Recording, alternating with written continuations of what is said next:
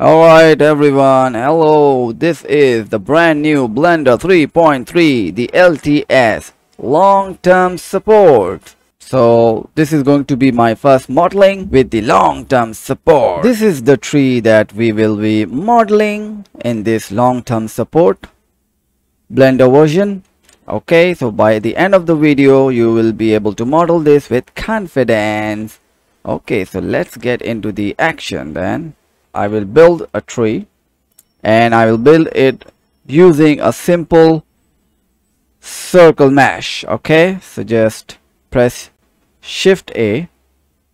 Okay, and then we can select the cube or circle. I've selected circle. It has appeared over here. Okay, so if I click this panel and the radius, let's change this to something, let's say 35. Okay, and the scale, the dimension doesn't matter over here. Okay, so let me press tab to edit, and it has selected all of the vertex. It is highlighted in this orange shade. So if you click and drag, so it turns into black, means it's not selected. So I'll just select all again, press F, it'll create a face, and then press E to extrude. Okay, so I'll extrude somewhere here, let's say 60. Okay, again the dimension doesn't matter. And now what I can do is press Shift D to duplicate, and then if I press Z, so it will go straight up. Okay, somewhere here I'll just click to accept it, and now what I can do is scale it. Okay, something like this, maybe more, and I can press the tab key to edit. So if I select the top vertex and if I select it in this way, what happens is when you turn around, there is a missing selection.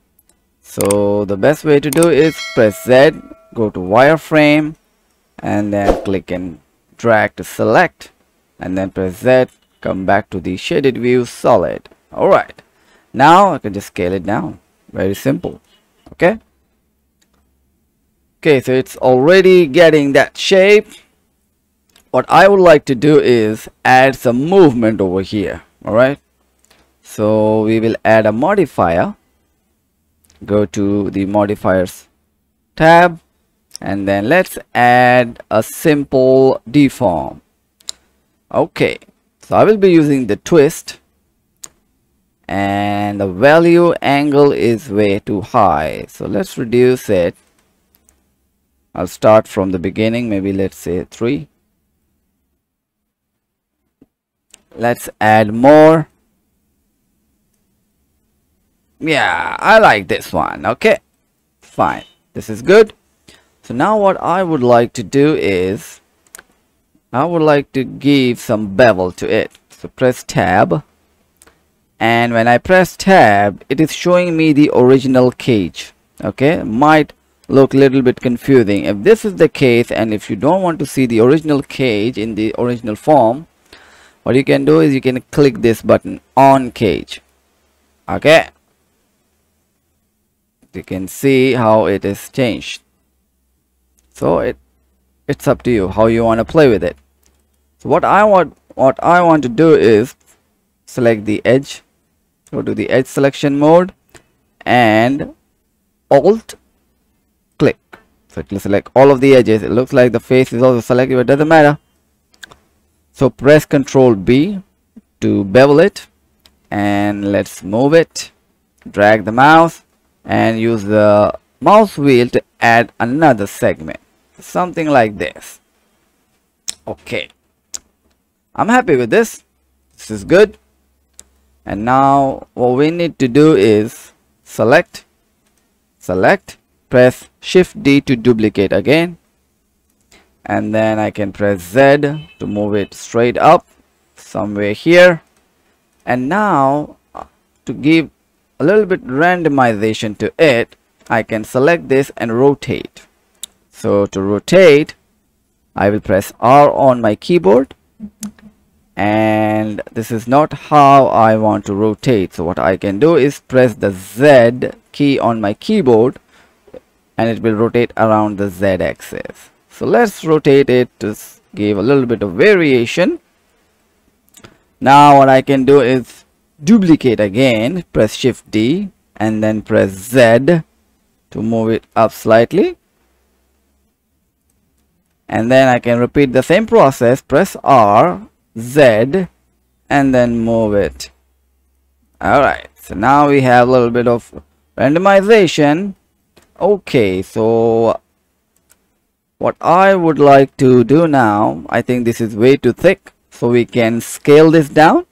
So press S to scale.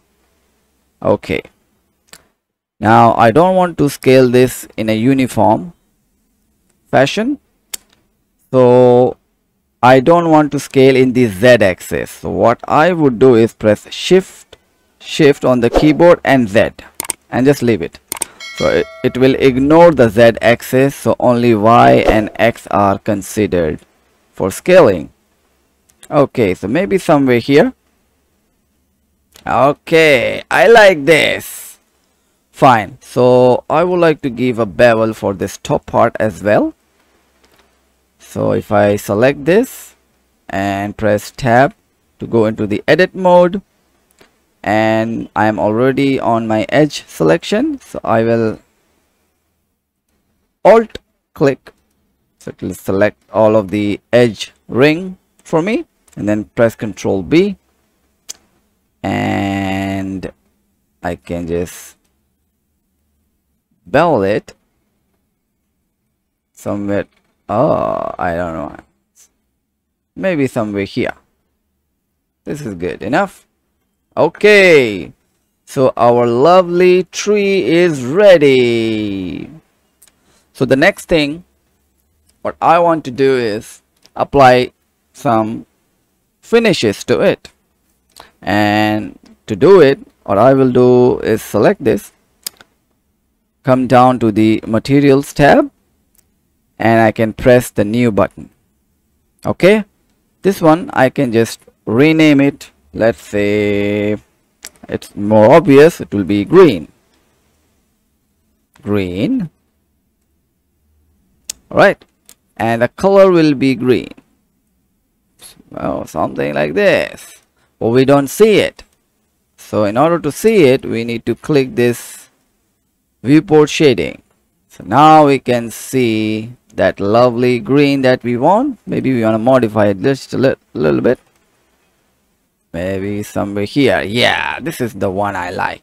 So now in order to apply the same finish to the remaining part, so as we know the name of the material is green, so when I come here, select this one and this, click this, we can click on this list and then select green from the list, and voila, same thing we can repeat. Select this, click on this list, and from the list we can select green. Okay, now for the trunk. Oh, I can see a gap, so we can just quickly press tab, and I'll go to my wireframe mode and select the top part and press G and just move it up in the Z, and then come out. Okay, now this is good.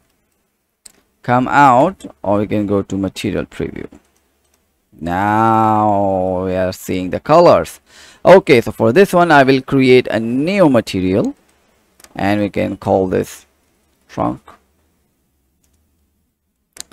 and the color will be something over here, and let's reduce the lightness. We can adjust it something like that. Okay, so just a little bit more like this. Okay, so our lovely tree is ready to be played with, and we can use it wherever we want to use, populate the scene. Okay, guys, I hope you liked it, you enjoyed it.